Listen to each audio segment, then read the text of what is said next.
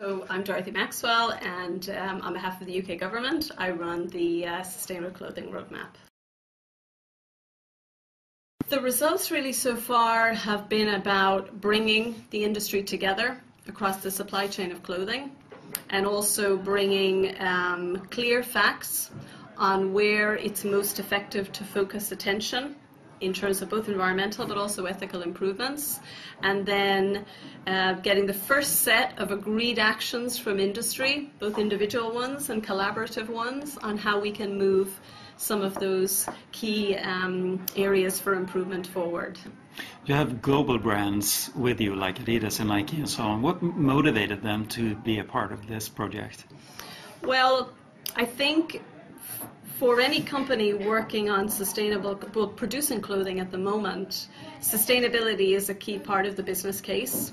So because the roadmap is very much focusing on this on a facts basis and wanting to work collaboratively with the industry, I think it's made sense that a lot of these brands who are looking at this anyway individually have also come together to work with us too. Can they bring a lot of knowledge themselves? Oh, very much so, absolutely. Mm-hmm. And the sector is making the clothes, so they know these issues better than anybody. How can you work on a national level, like in the UK, when clothing is made in overseas in China and so on, and it's a global mission at the same time? Yeah, it's been very challenging because 90% of the clothes we consume in the UK are imported from a range of other countries: China, India, Sri Lanka, Bangladesh, Turkey. So what we've done is our strategy has been to focus on the organizations who are putting the big volumes of clothing onto the UK market and encouraging them to work with us in key focus areas that will bring improvements back across their supply chains. And a number of them are doing this kind of work already, so they provide great front-runner examples of what's possible and what already works. When it comes to consumer awareness, you touched on the subject, but what kind of best practice have you found out when it comes to moving the consumer's awareness?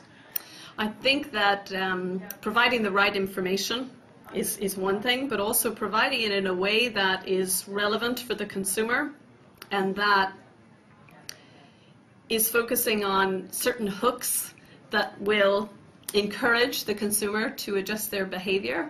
I think that's a key part of the information. Have you done campaigns, or is it the participating brands that have made campaigns, or are you collaborating? Yeah, both. So to date, it's the individual organizations who are doing those campaigns, and as next steps, we're looking for both close cleaning and also for reuse and recycling at collaborative communications, such that we get the science about the environmental and also the ethical improvements, those correct in terms of the campaigns, but then that can be shaped based upon the right messaging that different companies might want to use, etc. What made the UK government to launch this project in the beginning? Really, the clothing roadmap is part of a broader approach to trial whether working across as a sector product supply chains for high environmental impact products will be effective in reducing those impacts. Mm-hmm. So this is part of the UK government's broader approach at seeing whether that approach will be a useful approach to use. So the clothing roadmap has been one of 10 products where this roadmap approach has been trialed. Because we want to really understand the facts in terms of both the environmental and the ethical impacts and where it's most effective to target our attention, we've been very conscious to generate really useful but also scientifically accurate information. And in doing that, we go into things in a lot of detail, and that has showed us where there are gaps. And therefore we're looking to fill those gaps, or we're looking to encourage the industry to fill those gaps. So for example, a current one that's a challenge, we've just been running a study looking at the fibers and fabrics that are currently used in clothing to identify the sustainability pros and cons.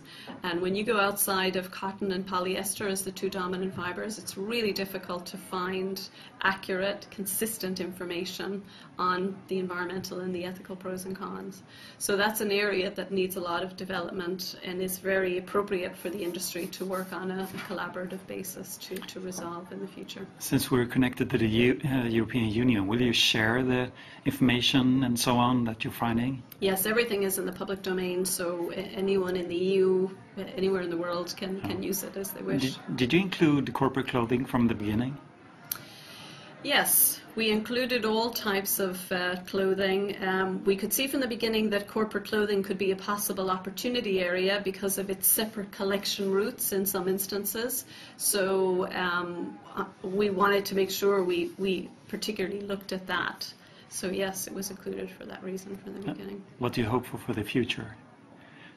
I hope that in the future that no matter what store you go into to buy your clothes, that all the offerings that are on the market are actually sustainable in a truly credible sense, and that we don't even have to be thinking about these things anymore, and we're not calling it sustainable clothing, it's just inherently built into the clothing.